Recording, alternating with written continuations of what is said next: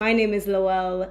I'm the founder and director of Art of Teams. We help growing companies supercharge the effectiveness of their remote and hybrid teams. And we're sharing what we know here to help leaders worldwide build happy, high-performing remote teams. The buzzword resistance, triggering defensive mechanisms. When our colleagues hear jargon like agile transformation, it often triggers a defensive response. They think, more bureaucracy, or here comes the chaos. This actually happened to me.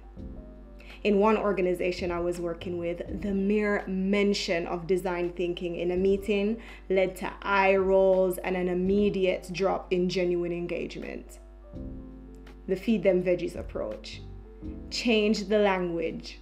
Instead of saying we're adopting agile, try we're working on being more responsive to market changes. Ditch the buzzwords. Focus on the desired outcomes.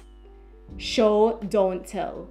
Put new processes into action in smaller circles or pilot projects. Show the positive results instead of talking about the methodology behind them. Imagine this scenario. It's more common than you think. A finance team introduces Scrum methods but never mentions the term.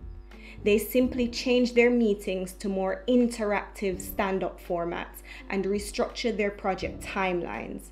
Try this approach and the results will speak for themselves. The team will adopt these new habits enthusiastically. Be transparent yet gradual. Share your intentions but keep it digestible. If a more significant change is coming, prepare them over time so the team doesn't feel ambushed. I've got some recommendations for you to make this happen in your own team. Listen up. 1. Involve the team. Ask for input on what could be better. Then tailor the new methods to solving these existing issues. 2. Phase it in. Gradually introduce changes. Monitor the results and make adjustments as needed. 3. Speak their language. Translate buzzwords into what matters to the team. Instead of Scrum, say shorter, more focused meetings. Let's wrap it up here. Resistance to buzzwords is a psychological hiccup that many face. You can smooth out the change process by avoiding the jargon, demonstrating the benefits in action, and taking a gradual approach. If you found this video useful, do give it a like and hit that subscribe button.